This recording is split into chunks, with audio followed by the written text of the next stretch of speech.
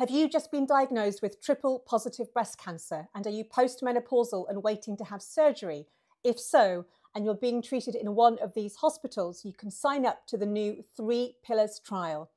This new trial is giving women 24 weeks of treatment before they have surgery to see if this treatment can shrink tumours better than traditional pre-op chemo and HER2 therapy.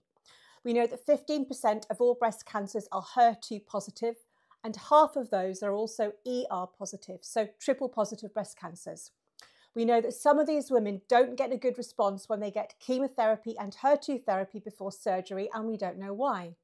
The previous trials have shown that CDK4 and 6 inhibitors, a drug given to women with ER positive tumours which are HER2 negative, like me, these drugs work well together with Herceptin to increase their anti-cancer activity. The TOUCH study showed that giving hormone blockers, a CDK inhibitor and HER2 therapy had the same effect as chemo and HER2 therapy in terms of the number of women who had no tumour left in their breast or cancer in their lymph nodes in the armpit. Now, the aim of the new 3 Pillars study is to give women with a triple-positive breast cancer 3 treatments before surgery to see how many women have no tumour left in their breast or lymph nodes after surgery. The 3 pillars of the trial are letrozole, the hormone blocker, palbociclib, the CDK inhibitor, and trastuzumab and tucatinib, the HER2 therapy.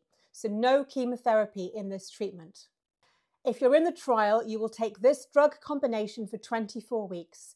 Shrinkage of your cancer is assessed by a clinical exam, ultrasound, Ki-67 levels, and then how much tumour is left in your breast after surgery.